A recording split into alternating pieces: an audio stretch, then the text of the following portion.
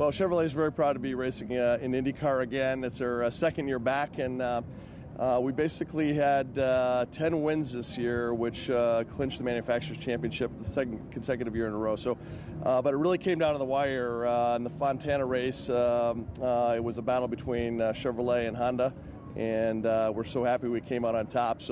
But you can't win these without great teams and drivers, and so a big thank you to our Chevrolet teams and drivers. Also some great partners. Our Chevrolet powertrain engineers teamed up with Ilmor Engineering, Pratt Miller Engineering, and also Hitachi.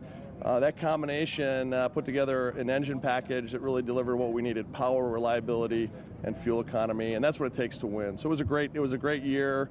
Hats off to Scott Dixon for winning the championship, and also was thrilled to see Will Power bring that win home in Fontana. Yeah, well, clearly Chevrolet's been running a twin-turbo direct-injected Indy V6 for the past 2 years. The series made a decision that all competitors, all manufacturers will run a twin-turbo.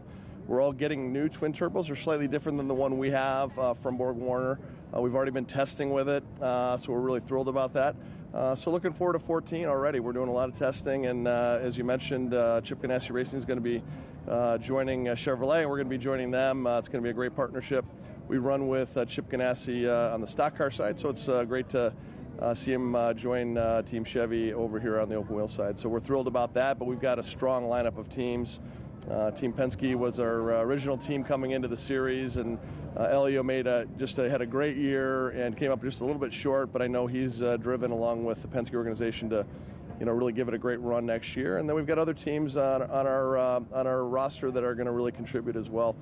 Also, last year's Indy 500 win with Tony Kanaan and KV Racing was just an absolute highlight. It was obviously Tony's first year winning the Indy 500.